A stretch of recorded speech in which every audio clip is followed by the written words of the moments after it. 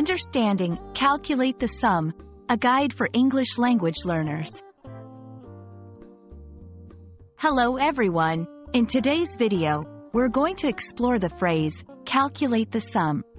This is a common expression used in mathematics and in everyday English, but it can be a bit tricky to understand if English is not your first language. Let's break it down together.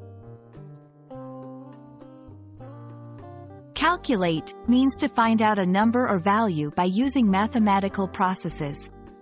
It involves operations like addition, subtraction, multiplication, and division.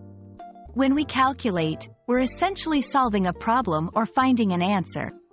Sum refers to the total amount resulting from the addition of two or more numbers, amounts, or items. For example, the sum of 2 and 3 is 5. In mathematics, calculate the sum is a specific instruction. It means you need to add together certain numbers to find their total. For example, if a math problem asks you to calculate the sum of 4, 5, and 6, you add those numbers together. 4 plus 5 plus 6 equals 15. Outside of math, calculate the sum can be used in everyday language to mean figuring out the total of different things. For instance, you might calculate the sum of your expenses, the total hours you've worked, or the sum of different ingredients in a recipe. Remember that calculate is about finding an answer, and sum is about the total of added numbers.